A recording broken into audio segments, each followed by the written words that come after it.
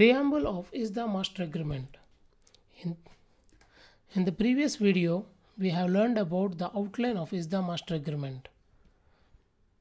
In this video, we are learning about the Preamble section or the part of the ISDA Master Agreement.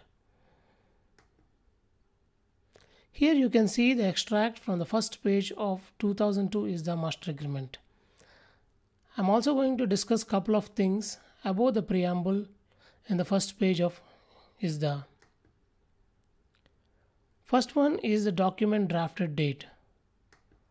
Second, the parties or the party names. Then I would go to preamble part of the draft. As I have said in my previous videos, ISDA Master Agreement is a pre-printed form and nothing can be changed or altered. If parties want to alter the terms, they can do this by electing the terms in the schedule. The only information that can be inserted in the Master Agreement is the agreement date in the first page and the name of the parties in the first and the last page of the agreement. The last page of 2002 agreement would be 28th page, and in 1992 agreement it would be 18th page. Now let us first understand about drafted date. As you can see, it is written as dated as of. What does this imply? There can be transactions before the signing of the master agreement. So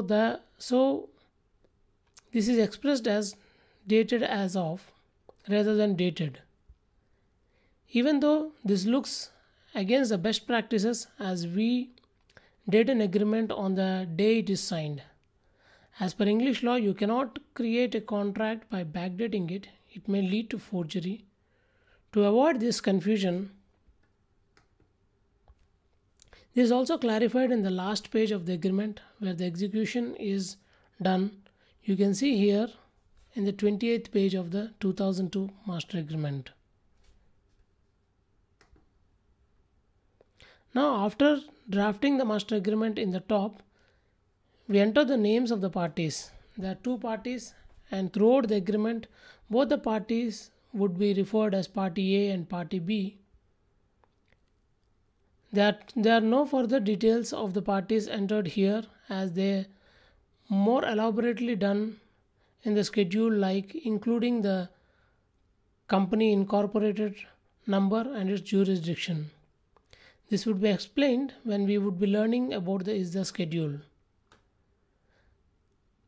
There may be instances where transactions are performed before entering into the master agreement.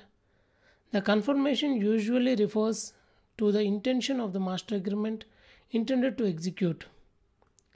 Here in this scenario, the master agreement is deemed to be in existence without schedule. The basic essential elections are enough to suffice the master agreement to function as a governing and legal document. The elections may be minimal, like choice of law and the termination currency.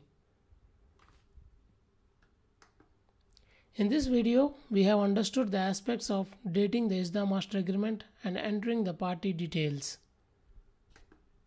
In the next video, we will continue to understand the preamble in the master agreement. Please send your feedbacks to derivatives.documentation@gmail.com. Do subscribe to receive updates from the channel Derivatives Documentation. Please do like and share the video if you found the content useful. Thank you.